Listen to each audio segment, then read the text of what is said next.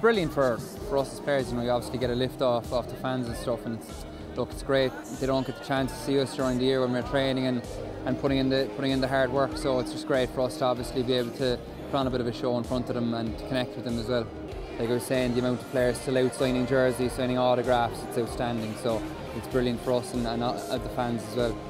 There was a bit of bite to training actually today. Yeah, I think there was tunes going on in the background and people were getting riled up. So maybe the extra factor of having a few thousand people here does give you a bit more motivation on a Wednesday after a kind of really tough Saturday, Monday, Tuesday, where you're patching yourself back together, and then you're going again Wednesday for a D-Day, which is intense with Jack leading the charge. So it is great to have a few extra voices here. Of course, you are the reigning egg and spoon race champion for the coming year now. How do you feel about that? Yeah, well look, it's a title that I was planning to win from day one this season. You know, it's one of my goals. I think now that I finally got it, I can end the season a happy man.